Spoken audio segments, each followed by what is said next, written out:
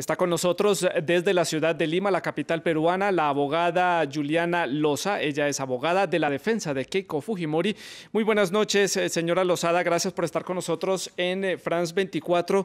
Y quiero comenzar por preguntarle, ¿qué tanto tiene este caso de lucha anticorrupción del gobierno o de persecución política? ¿Qué tal? Muy buenas noches.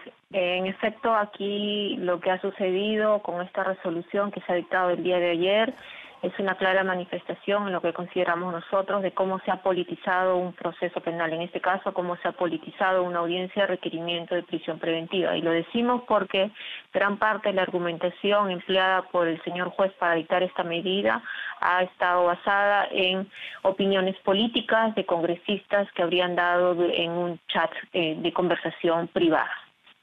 Abogada Loza, ¿cuáles son los argumentos para usted rechazar por completo estas acusaciones que da la justicia de este despacho judicial? En primer lugar, porque aquí no existe peligro ni de fuga ni de obstaculización.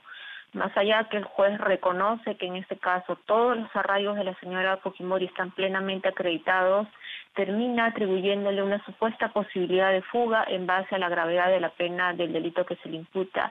Y algo más preocupante, se le atribuye una posibilidad de fuga por cuestiones ajenas a ella. Me explico, porque otras personas en otros casos distintas a ellas, en otras épocas, habrían fugado del país. Vale decir, el comportamiento de terceras personas, ajenas a este caso, ajenas a su círculo, ajenas al contexto en el cual a ella se le está investigando, habrían fugado, han sido trasladados lamentablemente y muy perjudicialmente hacia ella, y en base a eso el juez termina estableciendo que habría riesgo de fuga.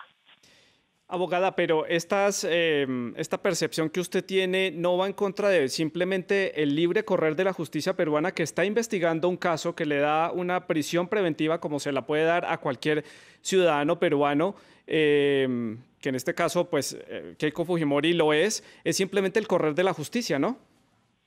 De ninguna manera. Aquí, en cualquier país, en Perú y en cualquier país, la regla siempre es la libertad y la detención es la excepción. Lo que está sucediendo acá hoy en día es que se ha invertido esta regla. La detención se ha convertido en la regla y la libertad en la excepción.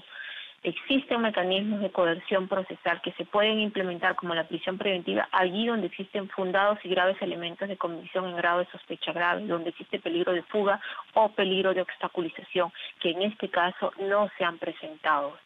Una investigación que viene durando en diligencias preliminares más de 3 años y que ahora se pretende privarla de la libertad preventivamente, esto es sin que todavía exista acusación contra, y enfrentar una investigación recién por 36 meses privada de su libertad es algo altamente preocupante. A ningún ciudadano se le debe de privar su libertad para enfrentar una investigación como la de este tipo.